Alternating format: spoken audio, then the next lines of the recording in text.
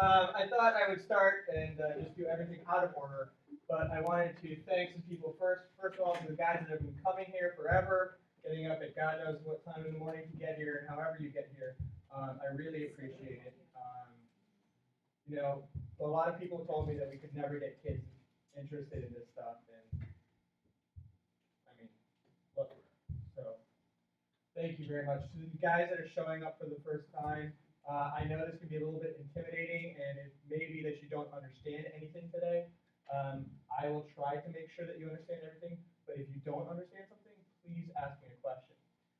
If I don't have time to explain it, I'll just say, I'll explain it later, and I will. Okay? To the IRT who deals with me a lot, thanks for putting up with me, guys.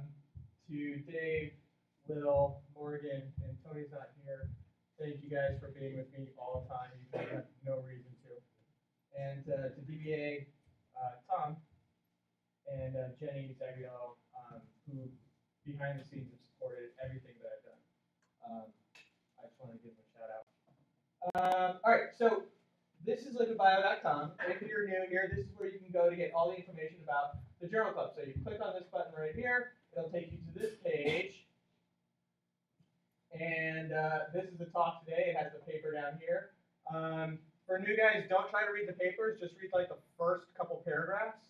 And even if you have trouble with that, don't worry about it. You're not supposed to understand these papers from beginning to end. Only one person is really supposed to be able to do that, and that's me, because I've been working on this for too long. If you want to do something in addition to what we have going here in Journal Club, there's a new group called Project 80 that started up, and I believe some of you already have invites to that. So you should be hearing more about that coming up. And on the paper. So I think we'd like to believe that that love and like our thoughts are somehow greater than what they actually are. I think that it's a common misconception that maybe a misconception that we actually control our thoughts. It's possible that we are just chemical reactions that occur, and the thoughts that occur from those are almost random, and that we only have the idea that we control our thoughts, and that would be enough. But it's a little metaphysical right now. I'll get onto the paper. All right, so we're going to be talking a lot about circuits here, and what a circuit is how you get information into your body and how you put it out, or how you react to it. A very simple one is a pain response. So if I touch my hand to fire, I'm not talking about the response that would be a jerk right away, because that's actually just straight there and back of the hand that bypasses the brain completely. But I'm talking about the response that you may give after touching the fire. Laugh. That's a bad word. Your kids. All right. But anyway, the nerve, there's a nerve. It would travel from your finger to your spinal cord. It would make a connection in there, travel up your spinal cord into your brain. It would bounce around in your brain a little bit, and it would connect that feeling to that word, right? So in the end, you would output somewhere around here. You would come up with that word, and then that would go out to your mouth and vocal cords. So it's a pretty simple one. One input really, like hot, and one output really. There's an oversimplification, of course. A much more complicated circuit is something that you might feel with food or hunger. So if you have a full stomach, your stomach can actually communicate with your brain in two ways. Your stomach can communicate directly through nervous systems, but it can also communicate through hormones. And all the fat on your body also can communicate with your brain through hormones saying, I'm fat. And if you have enough of these fat signals, you're supposed to get sleepy or content. And you guys have all done this. Like, come on in. Thanksgiving dinner, yeah? Eat too much? What happens? Right? So here, we're actually receiving signals from all over the body, fat cells all over the body, in the stomach especially, in the back, in the legs. All these things are communicating with the brain saying, full, and then you lose that. You basically lose the desire to run after food. And I believe you've all experienced this. So the circuit we're going to be talking about is a little bit more complicated. I think lots of things are funny when I do things late at night. So I apologize for the Justin Bieber. But the idea is simple, right? You have an image of Justin Bieber that hits your eyes. Immediately it's translated into basically ones and zeros, or off and on, like light blinks. You can think of it as. That goes straight to the back of your brain. From the back of your brain, that is translated into, this is a line, this is a space. And then it's translated into, those lines form an eye, and a jawline, and a remarkable haircut. And then there's another part of the brain that says, it's Justin Bieber.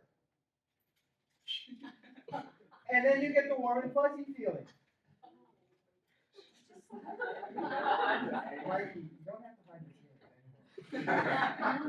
All right, the warm and fuzzy feeling, and then you guys do all the giggly, happy, love, darling things that you do when you see Justin Bieber. So there's a couple breakdown of the information here. From Justin Bieber to facial recognition, we'll say, was kind of an input process. So that's where the information is coming into your head. Yes. Is it too early for a question? Yes. Wait. Oh, great. All right, so that's the input process. What's happening after your eyes and before your mouth is basically processing what your brain is doing with that information. It's shooting it around your brain to different parts. And then you have the output, which is after recognition and what you kind of do and experience with that, right? So I'm going to do this slightly atypically. Generally, I tell my students to tell kids why they should care about something, what the problem is, and then discuss the problem at hand. And I'm not going to do that. I'm just going to go straight into it. So I like to certainly, up till about 2 years ago, like to believe that love was something, that transcended life and physical matter, right? It's this powerful force, right? That you feel with somebody else, and there's butterflies and white dogs flying, and stupid behavior, so that might look something like you recognize your. Oh wait, you're a bull now. Okay, so you recognize your mate, and then that gets translated into a feeling of high, a feeling of elation. And you guys, I hope you've experienced it. It's kind of cool. I'm getting mushy for just a second. But when you see somebody you love, you feel good. And when you hug them, you feel great. Like that feels good. You keep returning to that feeling. In a way, it's an addiction. You also, ideally, should feel not cheating. And those two feelings, that feeling of high and not cheating, should lead you to be faithful. Now that's kind of how I pictured it 2 years ago. I'm not sure that's how you picture it now, but certainly that's how I would picture it. So again, just a signal, and then just kind of like, oh, and hug, and then you don't cheat. But there's another alternative, right? So there's an alternative that there's simply addiction centers in your brain. Basically parts of your brain that force you to do things, that are concerned with habit, that will make you do the same thing over and over and over and over again. Whether it be heroin, whether it be love, whether it be food, the same thing over and over again. Any pattern can be repeated like over and over again, as long as you have the input, whatever came to your eye, connecting to that system.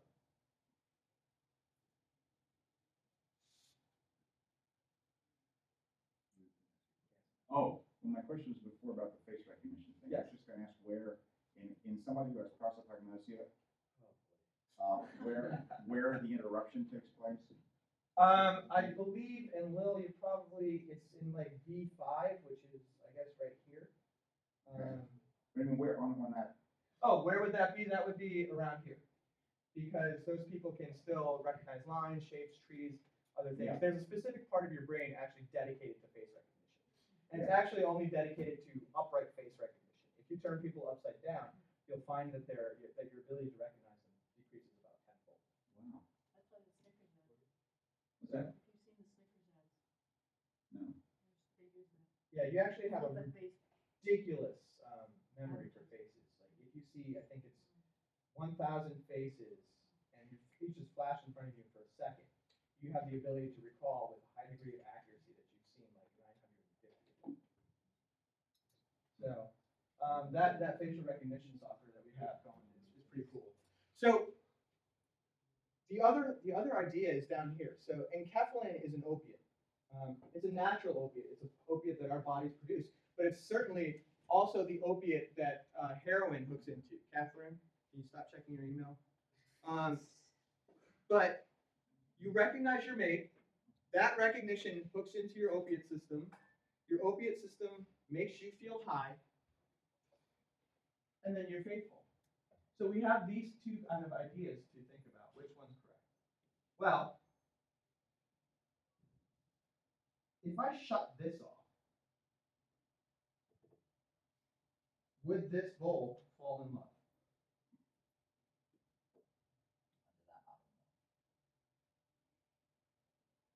Who doesn't understand what I'm asking? Somebody doesn't. Okay, I'm going to do it one more time. All right, so A is put in, the image of your bowl spouse, and enkephalin is produced, this opiate, in your brain, and that triggers through a nerve the feeling of high. That feeling of high is something you chase because every time you see that guy, you feel high and you are faithful. Oh, this is actually specifically talking about heterosexual female for male love. Yeah. Okay, so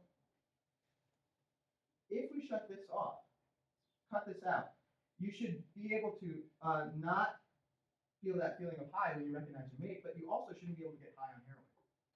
Because that heroin system hooks into the same exact opiate pathway. This is an opiate, this is an opiate. This is a natural opiate produced in a poppy. Poppy? This.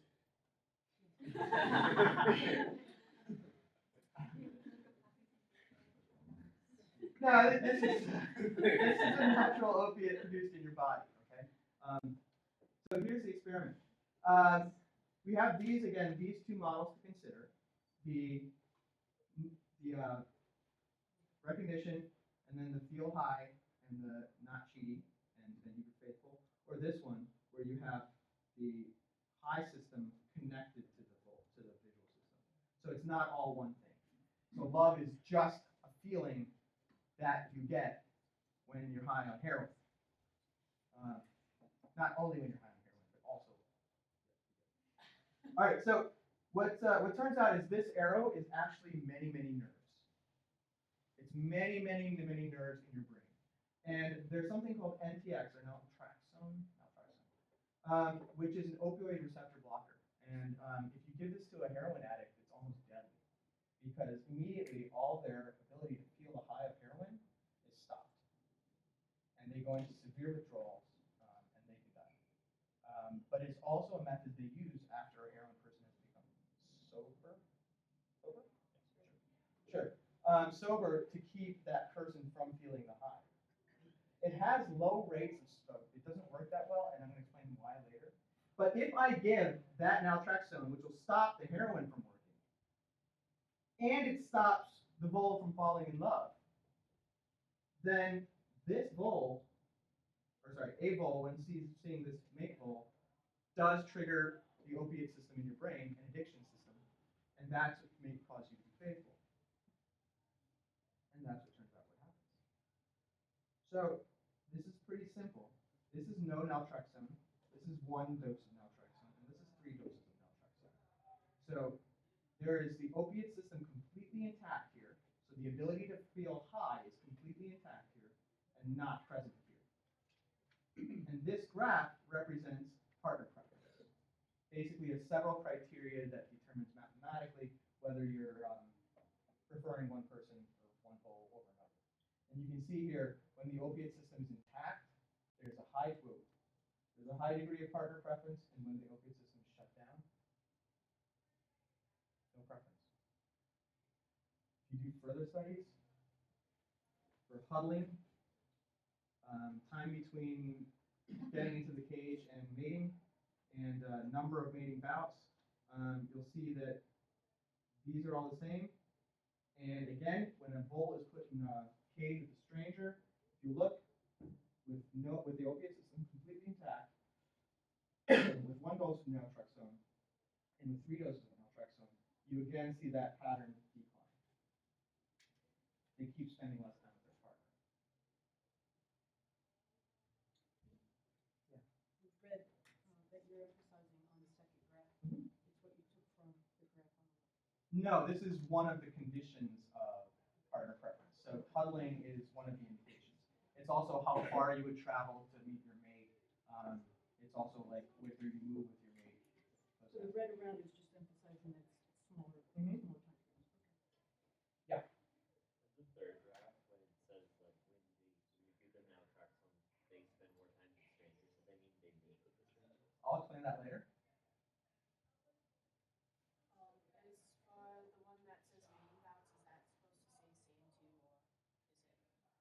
This is mating bouts with one partner. So this is in a cage with just one mate. So this is where they're put in a cage with one mate. They're taken out, and then 24 hours later, they're put in a cage with a mate and a stranger. No, the mating bouts when we with the original male.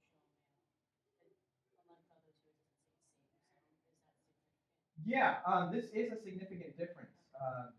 For some reason, this bull does not mate as frequently as this bull. And we're going to actually talk about that soon. Why is it only a little bit decreased with 1 dose of naltrexone, but extremely decreased when there's 3? Good question. That's a little bit more to do with kinetics. So if you think about like having one ping pong ball and trying to hit 100 bottles with it, you'll find that after you reach a certain number, you'll start hitting a large number of the bottles. Whereas if you have a difference between 1 and 2 balls, you'll have a very, very small hitting of bottle ratio. That makes sense anyway? Trust me, that you see this pattern in biology a lot. It's kind of not linear, but like sloped logarithmic scale pattern. All right, so the second experiment they did was slightly more specific. Rather than blocking this all these nerves, they blocked a small set of them. And so when I say block nerves, whoa. All right, that was supposed to work better. But imagine this is enkephalin, okay? This is a receptor. Enkephalin goes to the receptor, and a feeling shoots up my arm, right? It's basically the same idea here. But imagine that, there's several different arms now, each functioning to catch enkephalin, but each leading to a different person. So what we're looking at here is a really small subset of nerves called mu-opioid receptors. And these are really, really hot right now. They're found in lots of addiction cases and lots of partner preference and lots of habitual behaviors. And we're not just looking at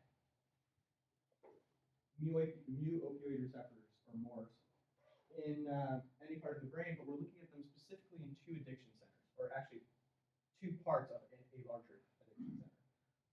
This addiction center is responsible for sleep, for anger, for fear, for hunger, lots of things. But we're looking at just CP.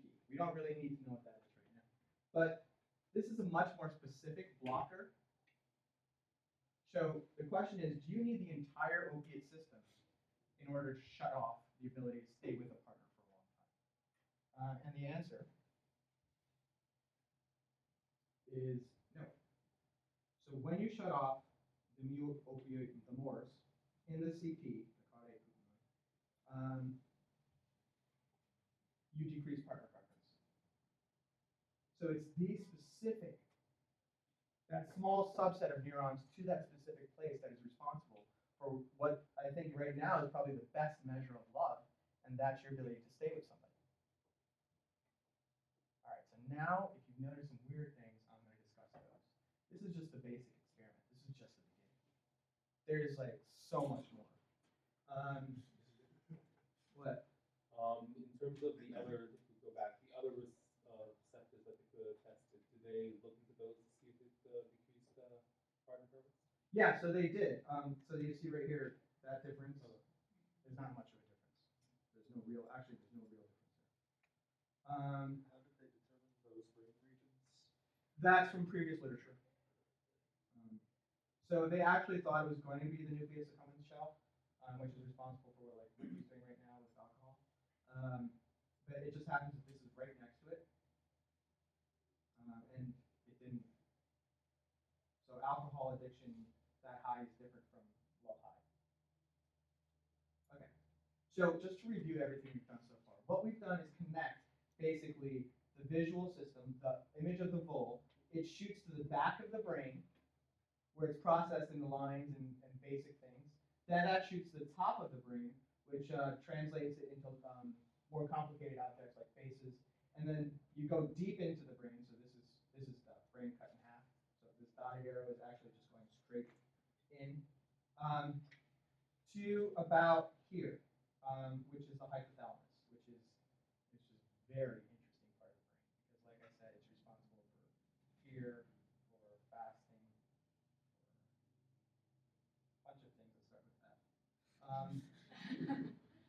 Okay, so one part of the pathway that I hadn't showed you yet is the beginning part. So in between here and the high, there's another hormone that plays a part called oxytocin. Now this was known. This is already known for a long time. That oxytocin is going to increase enkephalin, which is going to increase your feeling of high, which is going to affect your ability to, or want, to stay with me. So,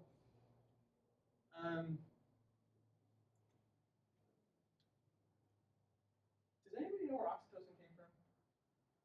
Or where else? Well, not you guys. Yeah? I know that it's used as to induce labor. Right?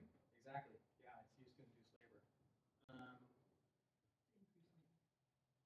Increase labor contractions, yeah. All right, so one thing I wanted to show you from the results of that first study, I showed you this trend before, that when you had the opioid system intact, you had a high level of partner mating, and when you have one dose, you have less, and then 3 doses, almost no preference for a partner. But did you guys see the other side of this? Look at the partner preference for a stranger.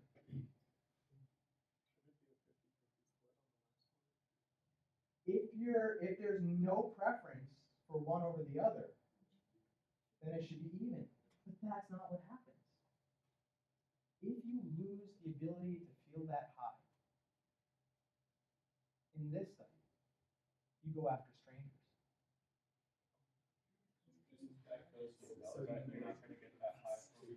So you see this pattern a lot. You see this pattern in addictions a lot. So, for example, people used to think it's the high that heroin users and alcoholics chase, but it turns out that's not what it is. So it's after heroin and alcohol use for some period of time, you actually decrease your normal level of high, right? So you are depressed. And it's not the high you're seeking, but it's to get out of that depression. Now this drug shut off the entire opioid system. Every opioid receptor was shut off. So that means that your ability, that this Vol could feel no joy related to opiates. And it may be, and this is just my thought here, it may be that they were seeking a different partner because they were hoping that that different partner would cause that feeling. Just like addicts will chase high after high after high, and then different highs if something stops working. Yeah? When somebody then recovers from addiction and is put on NTX to stay off the addiction, has it been observed then that their relationships fall apart? I have not noticed this in, I have not seen a study like that. I know that in alcoholics that do recover, the divorce rate after recovery, after about a year of recovery, is much higher than it is than the norm. That's the closest I can get to an answer for that. But it would seem to follow, right? It would seem to follow, yeah. So I said that oxytocin, we've said that oxytocin was involved in labor, and this is where it gets creepy. So things don't just happen in the body, right? You don't just all of a sudden have a kidney, right? it comes from somewhere. It evolves from something. Your eyes evolved from something before that. Your fingers, everything evolved from something before that. So I don't want you to say anything out loud. But just tell me, almost, or just in your head, just realize what the feeling that you get when you see this image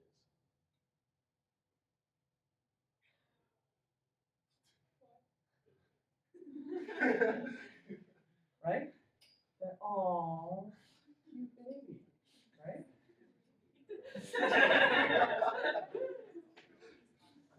So, it may be that your love for a guy or girl actually evolved from your love for your child or for children. Because they both use this pregnancy hormone in their systems. I thought that was really, really interesting. Oh yeah. What? You just pretend to be. Or you're taking a lot of notes. Okay, so here's another question. If I had a quarter, if I had a theory that there was a quarter and it had two heads, is that possible? Yeah? Rachel? Possible, right? Okay, and if I flipped it, and I got heads 50% of the time, and I got something else another 50% of the time, what would you say about my theory? It's wrong, right? 50% of the time, it's wrong. It doesn't predict what actually happens. This is where I get to the problem. The problem may be that the idea of love and the idea of monogamy that we have for humans isn't the right one. 51 or slightly higher than 50% of marriages now end in divorce. And I don't know if this is an accurate predictor of love, but I think it would be. 50% of the idea that you stay with one mate for the rest of your life is wrong. Now, when I was flipping the quarter, you quickly said that that was the wrong idea. But I think we're, for some reason, less likely to believe this. It turns out that there's a very, very high rate of divorce, about 4 years after marriage. Very high rate. So maybe a better model would be not that we stay with one mate forever, but that we stay with one mate for about 4 years. And that we're not monogamous. We're serially monogamous. Meaning you only like one person at one time. But you like different people throughout your life. And I know when you're going through high school right now, you know that the person you're with or the person you're attracted to is probably going to change at some point. I hope. Otherwise, got bigger problems. But there's a couple other interesting things that I wanted to talk about. And so it turns out that early love, this period before 4 years, actually the period in the first 4 years, has some really, really weird, strange hormonal activity. So serotonin is about the same levels and activated in the same parts of the brain as OCD behaviors are, or somebody with OCD has. Your serotonin levels in the first year of love are similar to that of a person with OCD. Okay? So obsessive care, obsessive worry about spouse, habitually doing things over and over, holding hands, whatever. Nerve growth factor is also highly increased in the first year of love, and this one I found really interesting.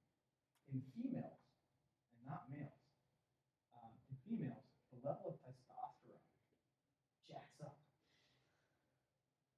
Do you know what testosterone does in a female? What's that? Yeah, libido, but also aggression, possessiveness, dominant behavior. Mommy! But in a male, they actually drop. And that's why dudes are all of a sudden like, I mean, that at least contributes to that idea. Now, I hope I showed you a couple things here. first of all, that simply hooking into an opioid system is enough to drive behavior sometimes. We could have hooked anything into that opioid system. As a matter of fact, one of the most popular experiments we did, back when I had a job, was hooking a bad taste, or hooking something completely random to a bad taste. Most adults know this when they try tequila, but if you have a bad experience with tequila, this is actually real. If you have a bad experience with tequila, your likelihood of drinking tequila again is very low. We used to pair that feeling, a bad feeling, with grape Kool-Aid. So anytime they had grape Kool-Aid, you'd shoot them with something that would make them sick. And then guess what? After that, they stayed away from grape Kool-Aid. Behaviors are really interesting things, and for some reason, I like to think they were greater than just one reaction happening, causing another reaction, because I don't think I want to be predictable. I don't think I want you to know or to be able to predict what I'm going to do. I don't want you to be able to medicate my love, right? But those series of chemical reactions are so complex. There's so many different factors that play into them that maybe that is thought. But in the end, right? So I like that song. it has to be, because this is actually the experiment for emails. I actually switched it from the mail. That was my first inclination. But can you imagine that? Like, oh, honey, you're going to Vegas? Go ahead. Or like testing your spouse, and you're not going out tonight. No, your opioid system is way too not going out. But what you do with this? So, do we actually start to therapeutically treat infidelity? If we figure this system out, it would make sense that we could probably treat it. Is that something we should do? Should there be a pill for fidelity? That's it.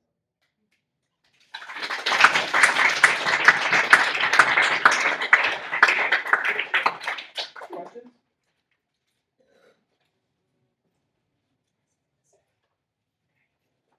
If you're a first timer here, just stop by after and give me your name, please. I hope you guys enjoyed it. Have a great day. Watch those obsessive behaviors. Don't do drugs or heroin.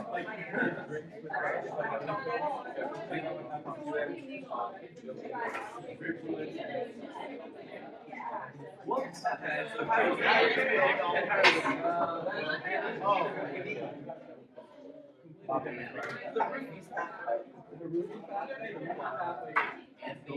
Associate your ability to remember causes. Actually, right. Well, it dissociates your ability to remember time.